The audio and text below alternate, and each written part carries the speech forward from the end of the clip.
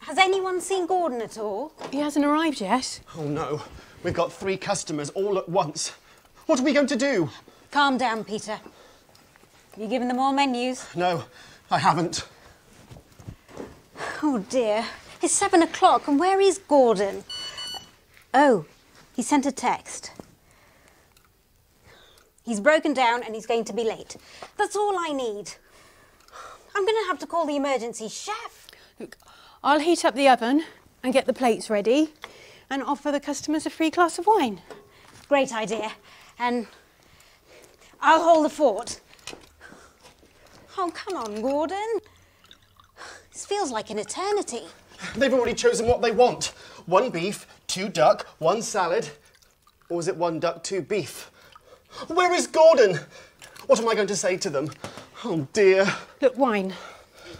Thank you. No, that was for the customer.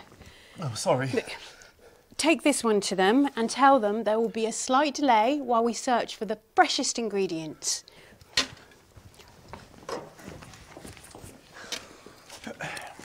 Better late than never.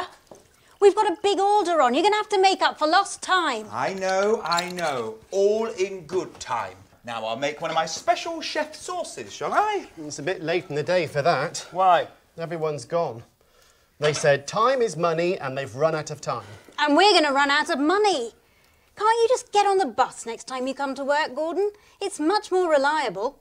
You can borrow my bike if you like.